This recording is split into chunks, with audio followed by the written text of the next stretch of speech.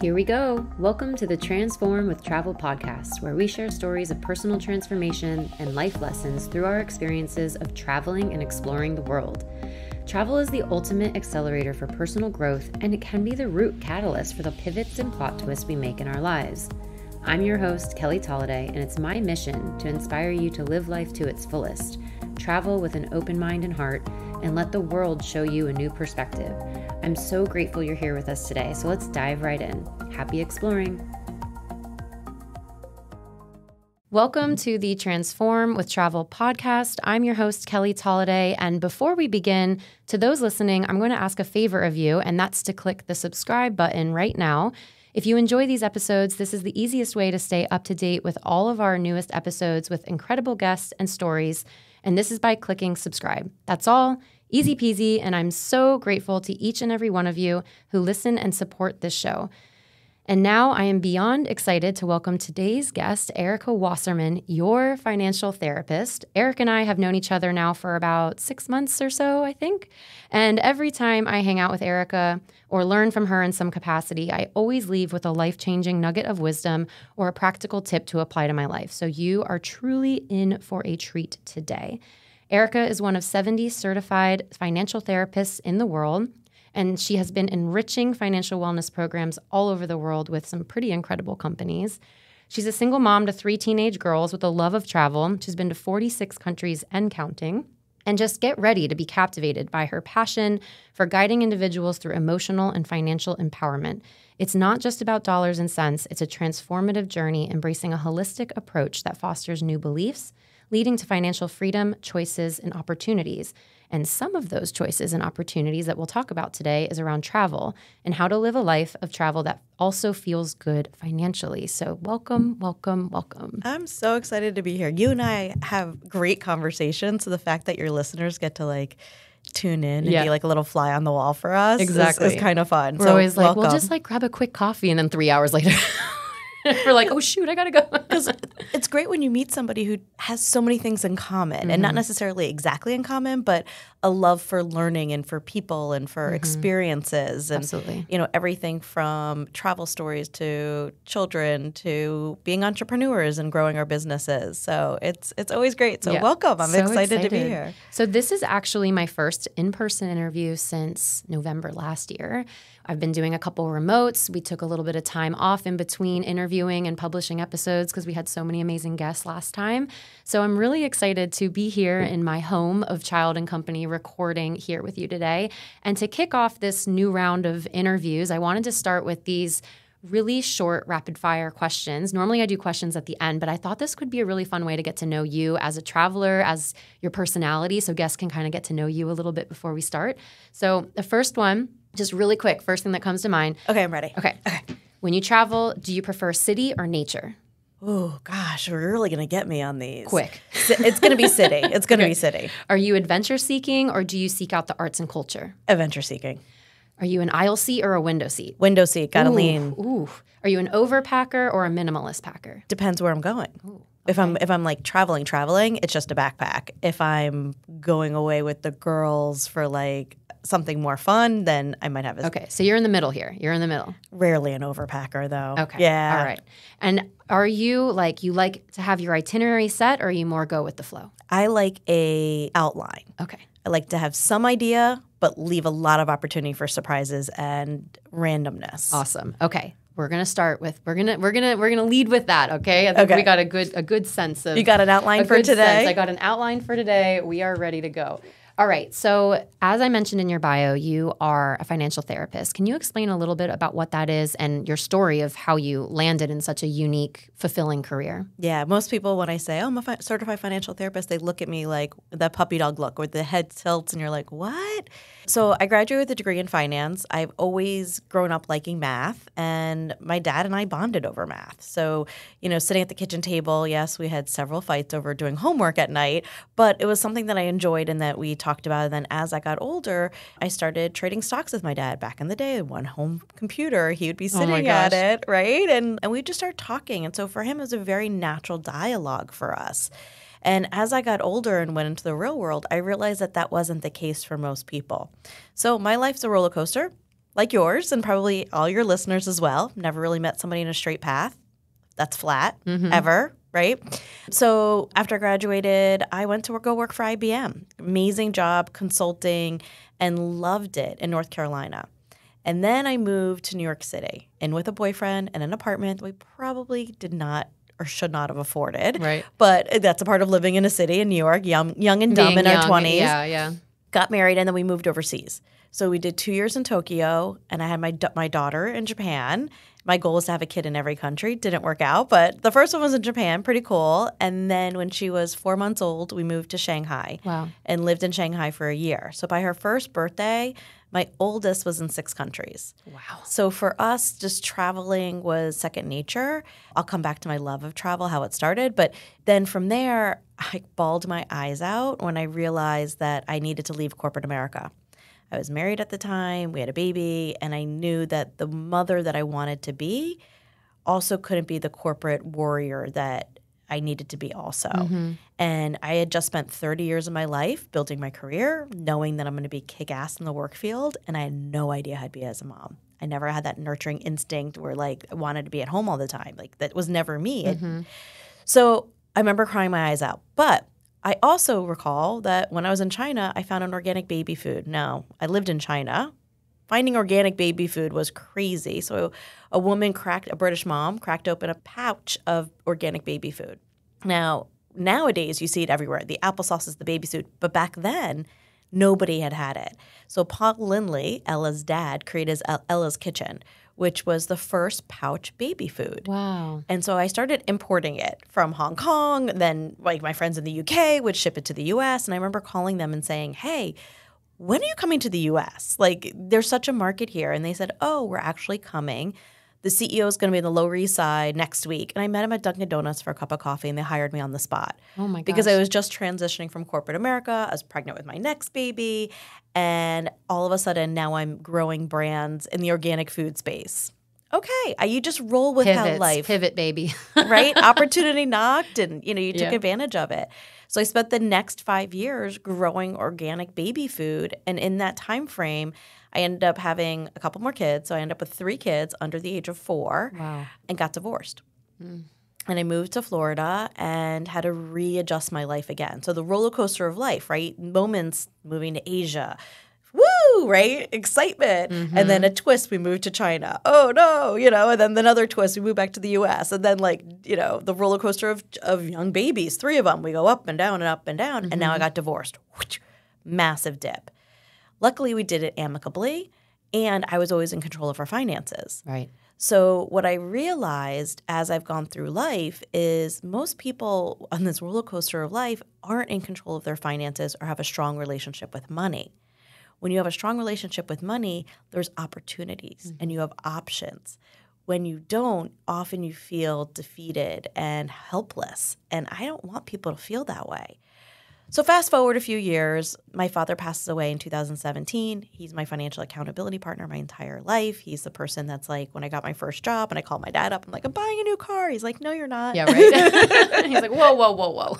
Also, when I went to Australia for a month after college, and I was like, oh, I'm going to take a gap year. He's like, no, you're not. Yeah. Like, you have a job, you have an apartment, like, you're going to work. I lost that person. And so did my mom after 50 years of marriage. And she knew where the binder was, but she didn't know what everything else was and what the meanings were. And her relationship with money wasn't as strong because it wasn't her role. Shortly after, I discovered financial therapy is a real thing. And I was like, what do you mean? I can help people with their relationship with money, a topic that I'm enjoy talking about. I'm never going to be great at running. I'm never going to be great at a lot of things, right? Drawing, anything. Those aren't my talents, but talking about money is one of them. So I went to Kansas State and got a graduate certificate in financial therapy. There's several schools in the country right now that have a graduate certificate in financial therapy. Half the people have finance backgrounds, half are licensed mental health backgrounds. Right, okay. Then I found there's a financial therapy association. Been around about 10 years now. And I became one of 70 certified in the field. I was actually, I think, number 15 to be certified. Oh, my God. You're really like a pioneer in the space. Such a pioneer in the space. And I love it because it kind of reminds me back to living in China, like total wild, wild west, right? I get to create what I want this brand to be. So your financial therapist is corporate wellness. I work with companies all over the world, which I love because money is like music. Every country, every culture has it, just a different rhythm. And then I work with individuals and couples, and I created the deck of cards that we'll talk about because I want to make it approachable for everybody to talk about money. We're raised not to talk about it. In fact, 81% of people out of a survey of 2,000, 81% said they were taught not to talk about money but didn't know why. Totally. So I can get better at something. The not being able to talk about money, I think, is really important. I even find now, even with my best girlfriends, we'll be talking about something and I'm like, oh, it'll cost XYZ amount. Like I won't say how much the car cost or how much this, because it's like it's a taboo to like talk about what you're spending on and how much you're spending on, and you're here to change that conversation. I am, because here's a great example. I was leaving a networking meeting last week, and the gentleman's like, oh, 3 of us just bought new cars this week in the same group. And they're like, because one of the guys texted his buddies and said, there's a great rebate going on. Plus you can get this tax refund. So all of a sudden a car that they were all admiring, because one person decided to share. 3 of them got to get in on the deal. So what happens when we don't talk about money, we also don't see opportunities. Yeah, we all lose out. Yeah. We all lose out. Yeah. And isn't it, you can correct me if I'm wrong, but aren't men more likely to share hard numbers on money than women are? I might be making that up. I thought I heard that somewhere. I don't know the exact fact on that, but with that, it could go both ways, right? Because men are less emotional, especially when it comes to money. So a number is a number, right? But with that being said, a lot of ego is driven from that number. So I've worked with a client who, was making millions of dollars, single in his 30s. It wasn't enough. And I said, well, what's your enough? And he's like 50 million. But for him, that was his number. If the guy next to him said 5 million, he would look down on that person, right? So for most of us, 5 million is like jackpot. Right? Oh my gosh. You know how many years I could travel on that money? Right? Yeah. But for him, that wasn't enough. Yeah. So everybody is not everybody. I have to watch on that. But like most people are sensitive to numbers because it all has different meaning depending on the projection and from the point of view that you're used to seeing and viewing it. Right. Absolutely, which would stem from, and I know we'll get to this in a little bit, but you talk about that stemming from your money story from growing up and how your parents handled money or your caretakers handled money and all the things that kind of ripple out from there. So when we talk about all these pivots that you made in your life and these adventures in the roller coaster of life, that kind of ties in really well with your love of travel and that sense of wanting to be out there. As you mentioned, you were adventure seeking over anything else. And can you explain a little bit about how you got so in love with travel and what does travel mean to you? Gosh, travel's like air to me. So the first time I went overseas on my own, so I'm a solo traveler. I do travel with friends, but I also go by myself, was in high school. Oh, wow. I went to Cambridge in the UK. Didn't know anybody. Actually, that trip, I take that back. I went with a friend of mine. And I learned that education wasn't knowledge. So growing up, where I grew up, I was one of the top 10% of my school. Like I had good grades. Like I said, I loved math. Like I thought I was a good student. And all of a sudden I went and I met kids from all over the world. And I realized I knew nothing. I was a big fish in a small pond. And the world itself was such a big pond. And I wanted to explore. And I am a visual learner. I'm an experiential learner. So for me, that was it. That was my bug. And once I got it, I just wanted to travel for the rest of my life. Yeah. I love that. I love that. It also gives hope for parents or families that might be like, oh, my kid just isn't really excelling in school maybe, or like there's so many other ways to learn, and that being out in the world is such an empowering way to learn from different cultures or just learn in a different way. Like you said, experiential learning. I was very similar. I was in the top 10% of my class. Was always, academics always came fairly easy for me. And then I would go to a different country, or I'd meet another kid. We met a lot of English kids when we would go skiing in Colorado, and they say, oh, of course I know how to speak French. Of course I know they're trilingual, and I'm sitting over here like barely getting by with elementary or Spanish. Like they're quoting like Greek literature. Exactly. And I'm like, Yeah. They're like, oh, yeah, Zeus? that summer that we spent in Cyprus or something. I'm like, cool. So you do realize that the world is big, and that's an important experience that you had at a young age. And so you've traveled to 46 countries and counting. You lived overseas in Tokyo and Shanghai. What did you learn about yourself living in Asia, living in Tokyo, living in Shanghai? What was the thing that you've learned or that you carry with you, I guess, now?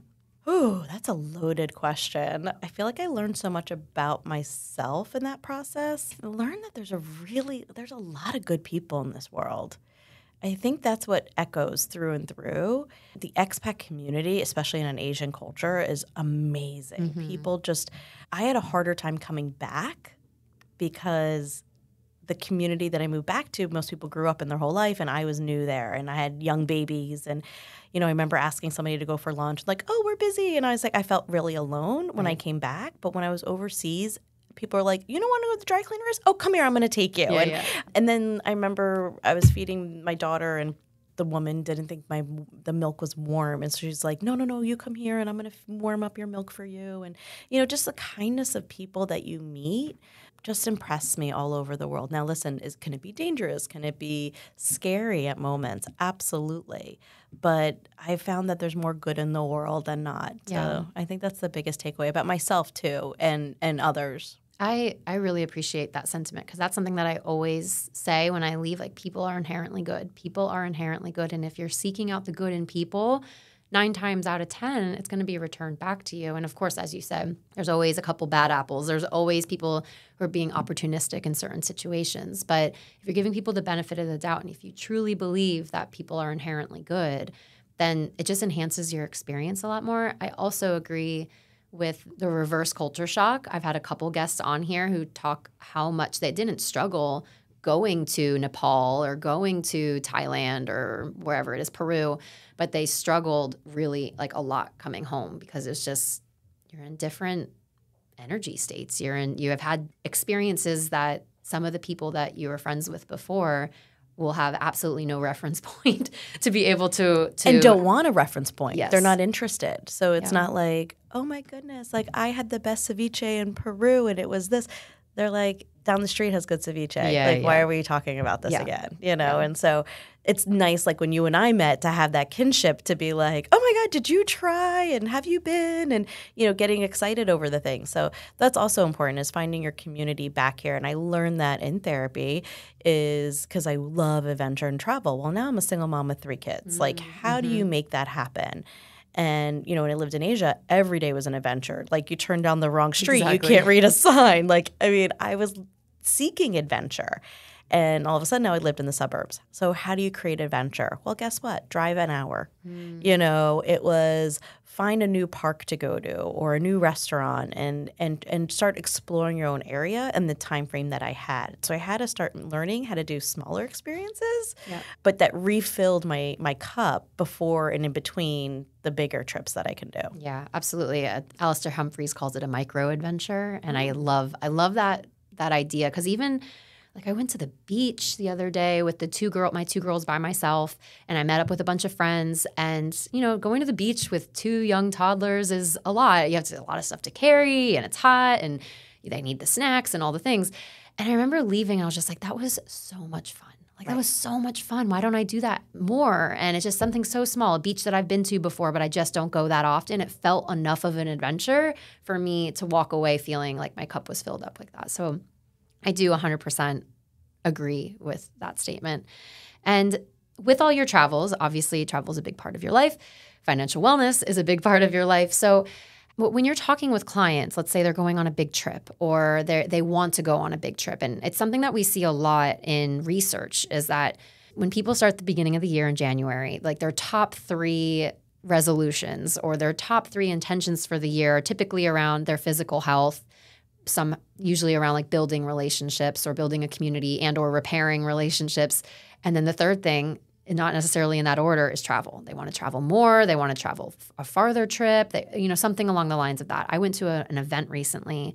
There was about 100 women there, and they had this really cool technology where you would write, I think the question prompt was something like, what is something that you really want to cultivate more of this year, or something. If you had all the time and money and resources in the world, what would you do more of? And they had this thing where you would text the word and then it would show up on the screen in this big word bubble. And there was all these words, like beautiful words, family and, wealth and all the things that we think about. But then right in the middle and the biggest block letters was travel. That was the number one thing that people were writing. So I took a picture of it, of course. But so we hear it. People want to travel more. They want to do more. They want to see more. But then it hits to, well, shit, what can I actually afford? Or I don't feel responsible if I spend money on travel. So how do you prepare clients or help them work through some of those financial questions or concerns in order to prepare for something that they say they value so much? Yeah. So go back to New Year's resolutions. How many people say they want to lose 20 pounds? Right. Everyone. Hand up. 1,000%, right? But do we put an action plan in place that's sustainable, right? That's why the gym in January, right, is really busy. Everyone's really excited. And then go in now or July and it's empty. So the same with finances or same with travel, let's say. So I'm going to do a word game with you. Okay. What does the word diet mean to you? Oh, God. We'll talk about First thing that came losing 20 pounds. You're going to go on a diet. The word that came to mind was restrictive. Correct, right? And I'll say, you're going to lose 25 pounds. I just increased it. You're going to lose 25 pounds now, and you're going to do some lifestyle changes. What does that mean to you? Freedom. Lifestyle changes means freedom to me. Okay, might be a little slower, but it's going to go. Yeah, like lifestyle changes, I always think about like Ayurveda, which is like the Indian health, which is all just about like tweaking small things over time. So yeah, I guess that would be that. Okay. Yeah. So let's go to now we're going to relate it to finances. We just talked about, losing 20 pounds and saving for a trip. They're very similar. So when I say the word budget, what do you think of? Like yuck. Restrictive. My 1-year-old goes, yuck. That's what I would say. Exactly. Restrictive. You often rebel at some point and end up in a worse situation than you started. Yeah. So what I work with clients on is building a yes plan.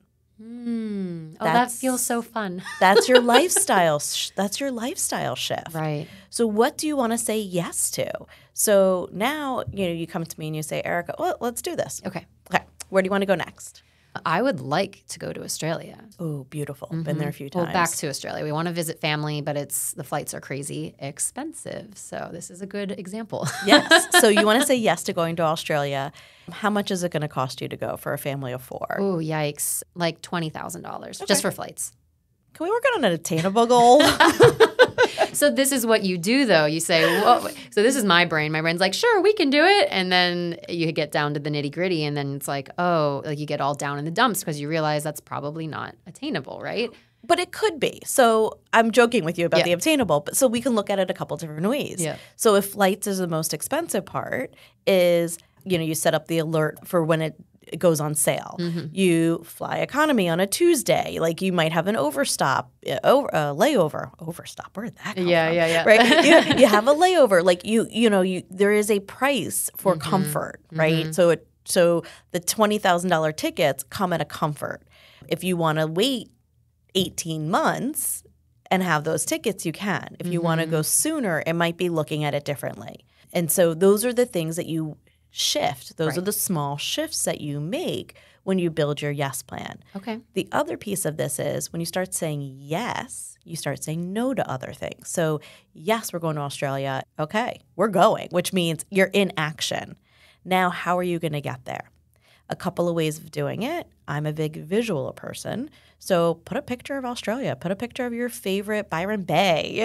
Put a picture of your husband's family home or the grandparents. And so when you start seeing it every day, you're going to start wanting to talk about it. And it's going to be easier to start moving money over as you go. The fun thing is get your kids involved. So, the thermometers that school uses and the church use to raise money, you're going to raise your trip. Okay. So every time you put something back at Target, every time you opt to make dinner versus going out, or you run an extra piece at work, right? An extra yoga, private client or whatever, you color it in. And as you color it in, you start getting momentum and you start feeling good. And when you start feeling good and seeing it, then you want to do more.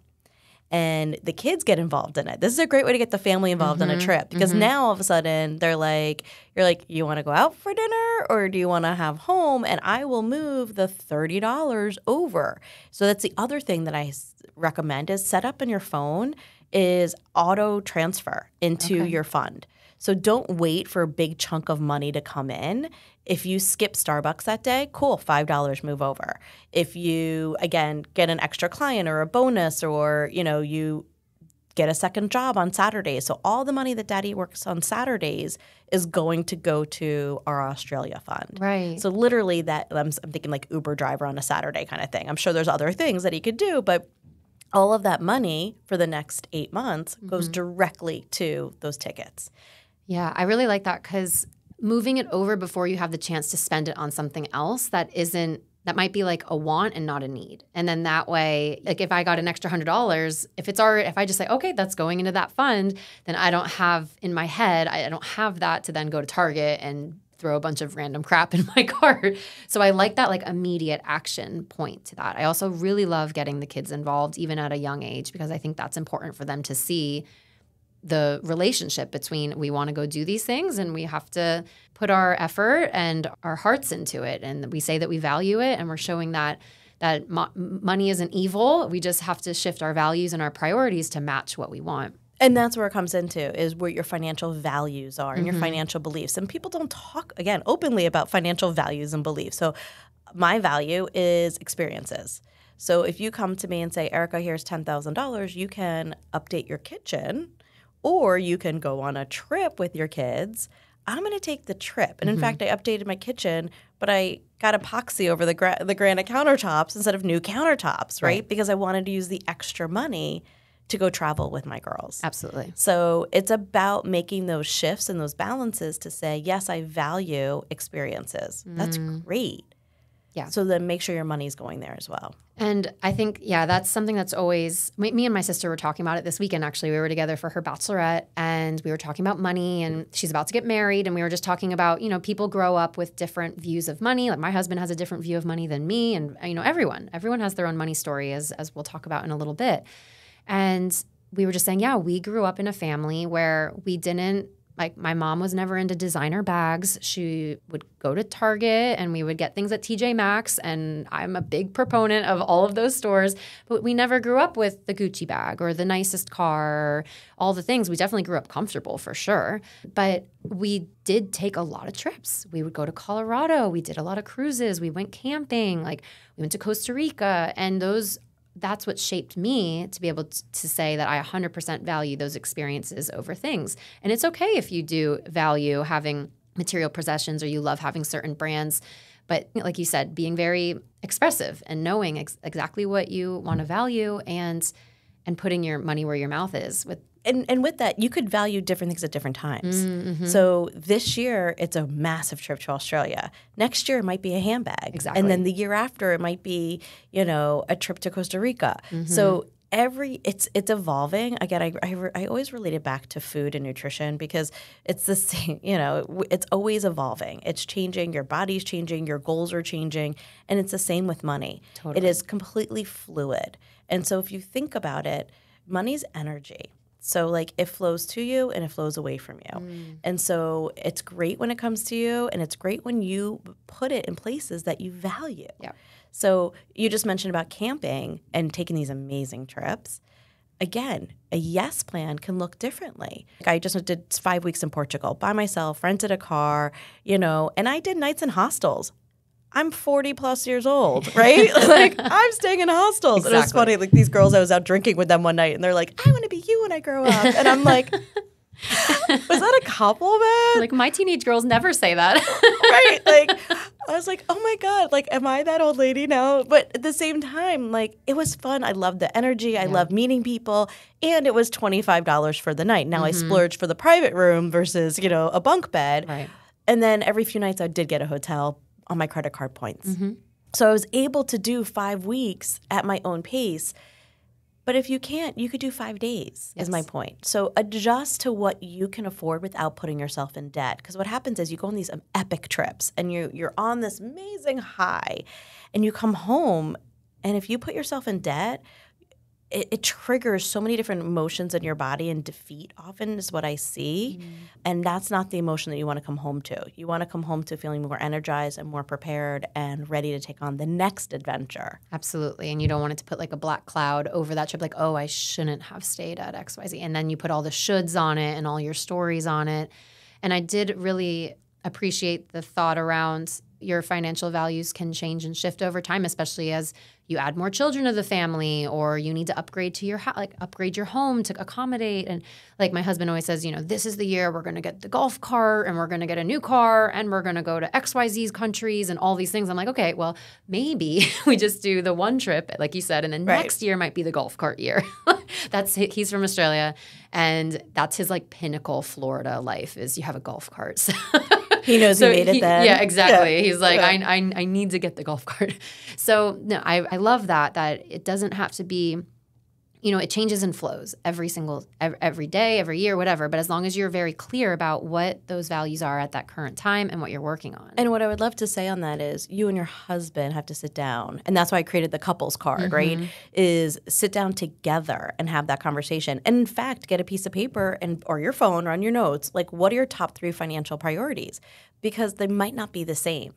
And then share why each one's important. That's really, really, really important. So for him, the golf cart. For you, it's a golf cart. Hey, whatever, right? Okay, cool. Yeah, one more toy to have. Exactly. But for him, it's a status, right? The shoulders go back and like, I own a golf cart. I made it. I made it in the Total U.S. Florida man. Yes. Well, I did actually want to talk about this, and we can maybe go back to a couple other questions in a little bit. But now that we're talking about partners, about having different priorities. So we get a lot of clients on our retreats who come, they have a husband or a wife, but their partner doesn't necessarily value travel as much or see the value in a retreat as much. And this person really, like for example, we had a client who has in her whole life wanted to go to Thailand, and her partner just doesn't really like to travel. They know that about each other. She travels without him. It's no biggie, but this is a really big trip to do on her own, using a lot of finances, a lot of money to get there, to travel around, to go to the retreat.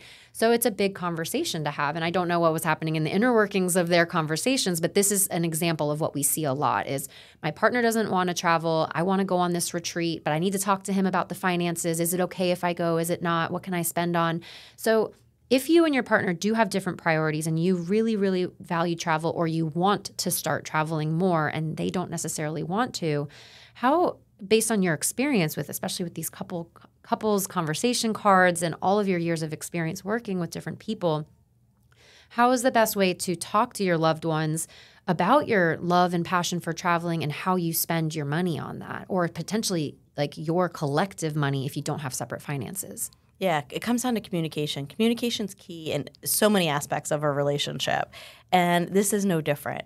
So when you start communicating what travel does to me as a human, right? So for me as a human, it's my oxygen, right? It's what gives me air, it gives me light, it gives me purpose, which is then going to make me better.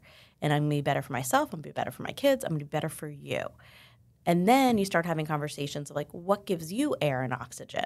What is your passion? Or what would you, if you had $10,000, what would you spend it on?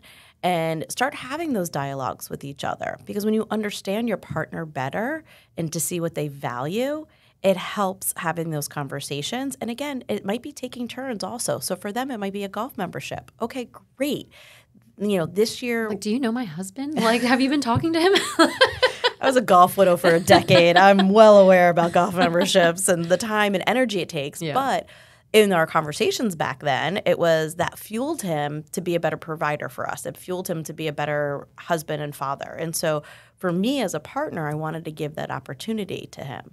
So those are those conversations that you have to be really honest and raw. And it's sometimes hard to have those conversations. So here's a couple tips.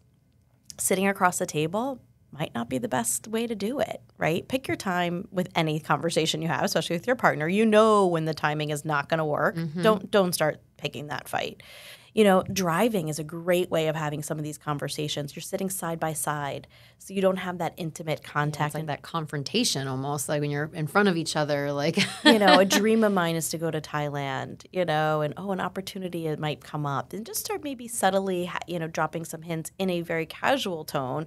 So when the conversation comes up, they're not like, I'm leaving tomorrow, or like you've already made up your mind and anything other than total agreement from your partner is a fight or is an aggression. And Correct. So when you're just like slowly starting to like put the breadcrumbs out there, or like you said, just having more of that non-confrontational positioning and like literally how you're positioned in the conversation helps kind of ease the tone and ease the defensiveness maybe. Yeah. And one of the questions is, would you like to be a part of this with me?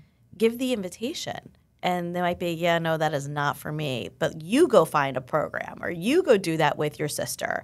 And then all of a sudden, now you have permission, right? Now you're like, okay, we're good. Or, yeah, I would like to go with you, but I can't go for 2 weeks. How about we go for a week?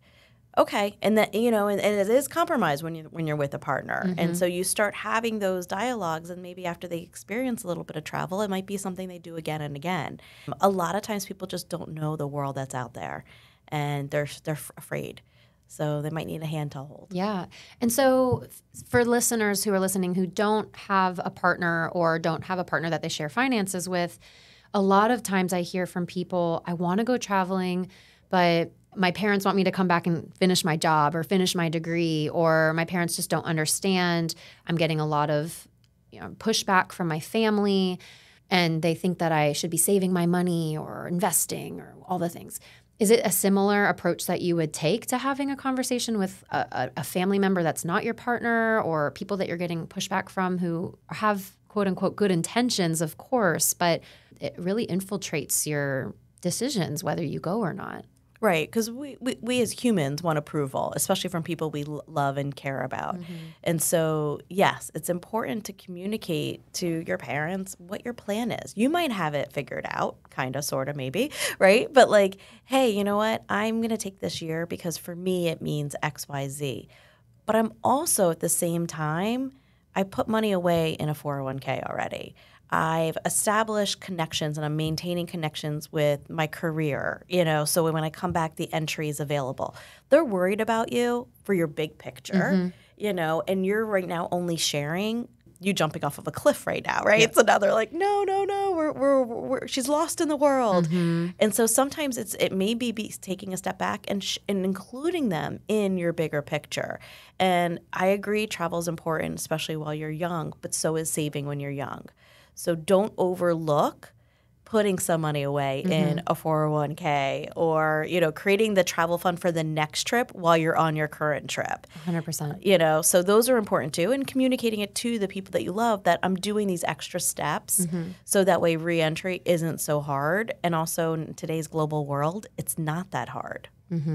I was just talking to my sister again this past weekend about a friend of hers she travels a lot, and she was like, yeah, she worked like 6 days a week, and she was a nurse, so she's making overtime on all these extra days, and that's her travel fund. Like everything, like you said, anything you make over that can go into your travel fund. So I really love your tips that you've given about how to prepare financially for travel, about setting those attainable goals. And you're not saying no, but it's about setting those realistic expectations, and what's possible for me and my partner might be different to what's possible for another couple or another family. So I really appreciate those very actionable steps that you've given. It's not just like set a budget and let's go.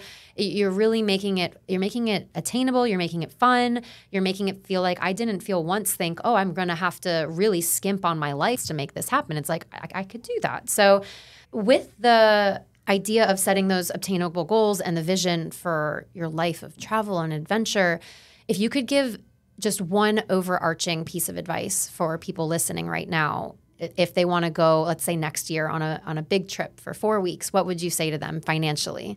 Financially prepare for it. And I'm going to invite you to open up a sunshine fund.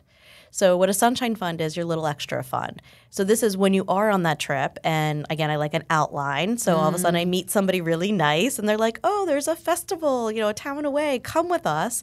Well, guess what? Now I have an extra €100 to go spend on that festival that I wasn't expecting. Totally. So when you're doing a trip, create a little buffer in there. And I call it the sunshine fund for that extra gelato or the random festival that you want to go to. So that way when you do come back, you're still whole. Yeah. So have a little fun along the way. I love that because what we said in the very beginning was how to feel good financially about your travels, right? It's like how to have fun and not be like, oh, shoot, I shouldn't have had that $10 coffee or that. I mean, maybe not a $10 coffee, but you know what I mean? Like, $10 coffee, I feel like it's everywhere. I feel like that's like the normal these days. Geez. But it's how to have fun while you're traveling and feel good financially while you're doing it, coming home, like having conversations with your partners, getting them involved. I think it's just such an important part of that process. And I just want to echo that $10 coffee. It's going to happen. You're going to make financial mistakes. We all do it. We're going to continue to do it. Just like eating, you're going to overeat, one day. Is just recorrect and also enjoy it. So if you're going to eat the whole piece of cake, woo, enjoy that whole piece of cake. Just like the $10 cup of coffee, sit there an extra minute. Soak it in. Because tomorrow you might do something, stop at the grocery store and get the baguette and cheese, right? Yep. So enjoy what you're doing. Because it's always fixable. It's always correctable. Money flows, so you got to be fluid with it. Absolutely. G'day, mates from the land down under. Just kidding. I'm right here in South Florida, enjoying a true blue Aussie coffee, pastry, and meat pie at my absolute favorite cafe here in South Florida, Bite and Coffee. That's BYTE and Coffee, located in Lighthouse Point. Bite and Coffee is owned and managed by the absolute best couple from down under, Dan and Kat, who moved to South Florida from Melbourne, Australia with the dream of bringing the incredible Aussie cafe culture to the States. As someone who's lived in Australia for 5 years, I surely do miss my Aussie flat white coffee, brekkie buns, and sausage rolls. But what I miss more is the sense of community when you step inside your favorite cafe. You know that feeling when you walk in and they already know your order and it's ready to go? Yeah, that kind of feeling.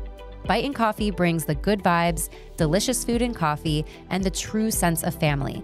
I can bring my little girls for breakfast and know that they are welcomed. If you're living in South Florida or just visiting and passing by, I highly recommend heading over to Bite and Coffee and grabbing a coffee with your breakfast or lunch, or even checking out their incredible wine and beer selection with a delicious charcuterie board at night. It's the perfect spot for a catch-up with a friend or a business meeting.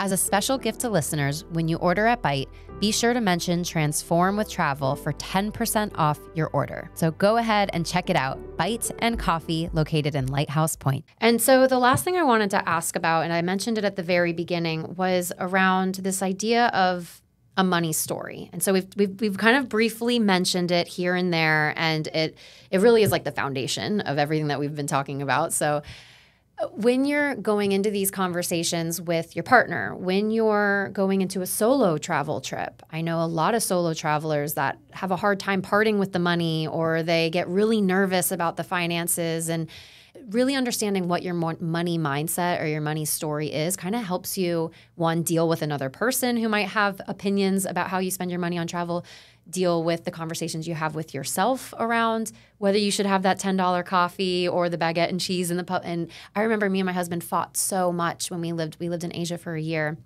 and we were traveling around Thailand, and we would go to these restaurants, and it'd be the difference between like a $3 meal and a $5 meal. And my husband's like, we're going for the $5 meal. And I'm like, no, we can't do that. Are you kidding? We got to go to the $3 meal. Or we'd be in Bali, and there was this one spa that had a $20 massage for 90 minutes. And I was like, that's more money than I've ever spent on a massage in Asia. Like, I can't do that. I can't, like, I was so so fixated on the number of things rather than the overall comfort, or maybe not getting sick while you eat, or like all the things, right? So can you just explain, maybe leaving like a little bit of a journal prompt or like a little noodle, something for the people to noodle on about what is that money mindset and how is that so important with how we view, how we experience the world? Yeah, so I do an exercise called Unlocking Your Money Mindset, and it goes from your past, your present, to your future. So we get our money beliefs from three main areas. First is our background. So I shared with you, my dad and I talked about money. It was a very open dialogue. when we went shopping with my mom, she'd hide the shopping bags in the car and we'd, run in when my dad wasn't looking. He paid the credit card bill. Like, I don't understand that as an adult, but like as a kid, like that was my background.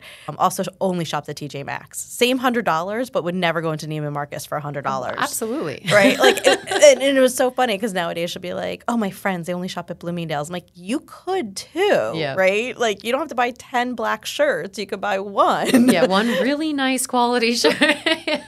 But that's my background, right? And then add in religion. Money is greed. Money doesn't buy you happiness. You give a certain amount to charity. Men hold the finances. It's only been about 50 years where women can actually get credit cards or loans on their own. So a lot of that plays a part. And the third is experiences. So for me, travel is like a great experience and where we want to spend our money. If somebody had an awful travel experience, they're going to be like, that was a waste of money. My luggage was stolen. I got food poisoning. I never want to leave my hometown again. So you have to understand that everybody comes with a different, unique mindset, even within the same house. You and your sister have different mindsets. My sister and I have different mindsets. So a writing prompt might be, what is your financial mindset? Are you in abundance? Or are you thinking about that $10 coffee? Nothing wrong with either of them, and a balance is great. But what rules have gotten you there? What family rules, what experiences have gotten there? Like, we only shop at TJ Maxx. Again, that rule doesn't serve me if it's the same $100. So it's the shift in how you're seeing the world can help you because we don't talk about money, so we don't know what we're doing. I equate this to when I got married or we're dating. My parents yelled across the house, right? So, turn on channel 7, whatever it was, right? Back in the day before cell phones and texting, you just yelled across the house. I didn't know any different. I thought that was normal. And then when I met my partner, he's like, no, my parents don't yell. They actually like get up and like walk over and be like, did you see what's on channel 7? It was so foreign for me. And it's the same with money and money values and money conversations. We don't know what's happening behind closed doors until we start talking about it and seeing what's behind. So open the door to conversation with some friends. That would be the other tip. Absolutely. I think that's so important. Just getting your frame of reference of who you, like when you're going to your partner to have that conversation about going to the trip in Thailand, or you want to go to a retreat in Portugal or a retreat in Greece, and you have to come up with your, PowerPoint presentation. Like, why should I go on this retreat? Like, but coming at it from the perspective of what's their frame of reference with their money mindset. And if you don't know that, if you've never asked them, if you never asked yourself, then it makes that conversation a lot harder, more defensive, probably more prone to fights or not getting what you want but not feeling good about it. Like, so having those open conversations is so important. And you're making assumptions. They're absolutely just going to say no, right? But why are they saying, like, you need to have the dialogue. So that's actually how I got the Let's Talk Finances Couples Edition.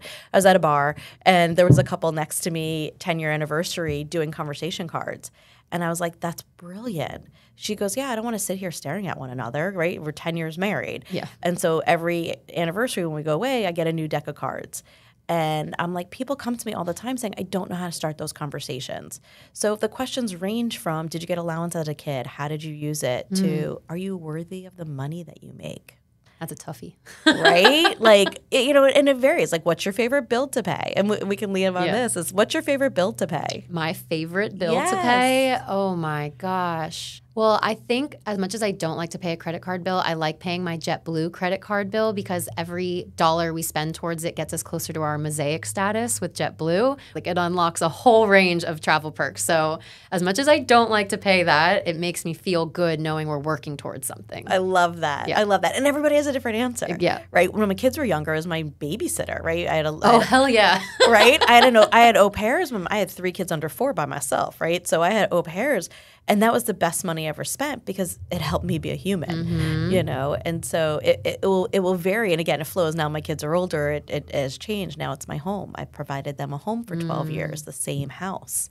So it changes for everybody. But I love it's JetBlue because I have a JetBlue card also. Yep. And I will never get to Mosaic status. So. Well, yeah, to be fair, my husband works in construction. So like all the expenses goes off that one. So it's kind of like we win a little bit there. And I shouldn't use the word never. But if I focused on it, I could. But I love that that's your goal. And then you're working towards your Australia trip. Exactly. It all ties in together. Exactly. Love it. Yeah.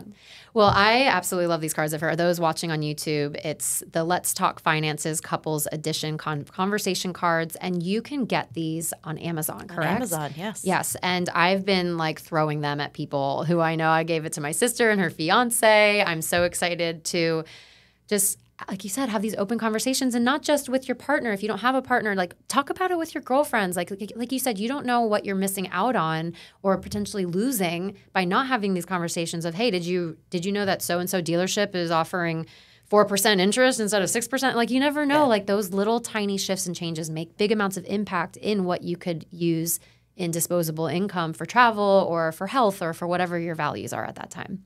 So thank you so much. I'm so excited. I'm like frothing to go talk to Sam about our money mindset and go do all those fun things. So we always end these with some questions at the very end. We started with rapid fire just to get to know you a little bit, and these will go just a little bit deeper. And for those listening, I had 4 questions that I did for about 30 episodes, and now I switched them up just because, you got to switch things up a little bit. Okay, so I'm the first one with these questions? The roller coaster of life, baby. You are one of the first ones with these questions. Right. So number 1 is, what country or place has made the biggest impact on you? Thailand's the first one that comes to mind. Yeah. I just fell in love with Thailand. The people, the smiles, the kindness, what we talked about, is in all the world, it's Thailand. Amazing. And what is your go-to travel accessory? Like, if you can only go with one thing, what's your must-have? Sneakers with insoles in them. Oh, love it. I took my really cute Nikes, like, I don't know if my kids will know the name of them, but they're not blazers because they're the low top. And I put like my Hoka like extra insoles in them. I can walk for days. Game changer. Oh my God, I was all over Europe, and I look cute. And so I realized like the extra insert made a difference. You could be cute and still have orthopedic. I love it. But you know what? That does make a big difference, because when you're walking, let's say in like flip-flops or Birkenstocks or like something like that. I've done it all. You've tried the wedges. I've tried to be cute in the heels. I've tried to work shoe or whatever. A cute sneaker, especially right now, the sneakers are in. They're in. But the extra sole, that has been the game we have to take changer. advantage of it while it's in, because Lord knows in 6 months we're going to be still rocking the sneakers, and their kids are going to be looking at us like, no, you got this wrong. Okay, and the last one is, what's the biggest life lesson that you've learned while traveling? Hey, hit me on that one. Oh, I felt that one in my heart. And the crowd goes quiet. Yeah. Life's fragile. Hmm. Yeah. Take advantage of the moments and the people that you're with. Yeah. You know what? It's so crazy you said that, because this morning my husband, he was leaving for work, and he's like, just another day. And I said, it randomly just came to me, and I was like, yeah, another day that you got to wake up and be here, because there are many of our friends and family who didn't. And let's do it, let's get after it. And take those moments, right? So again, small micro adventures or the big ones. And because you don't know who's going to be here next year with you or next day. So yeah, that's the biggest lesson. Thank you so much for being here and sharing your wisdom and your story. I'd love for our listeners to be able to connect with you online, or what's the best way for them to shout out and say hi? My website's yourfinancialtherapist.com, Instagram, yourfinancialtherapist. So feel free to look me up over there, send me a message, or drop me an email at Erika, ERIKA, at yourfinancialtherapist.com. You got all the URLs, the all the domains. Yes. Amazing. Well, thank you so much. Thank you. I feel like we could talk for 8 more hours. I love it. I love it. Thank you so much for having me on, and I can't wait to do it again.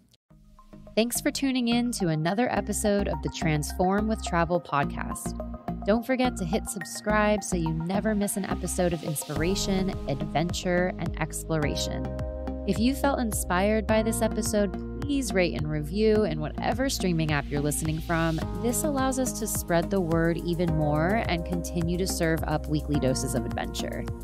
As always, we'd love if you could share the episode with someone in your life who you think will benefit from this conversation.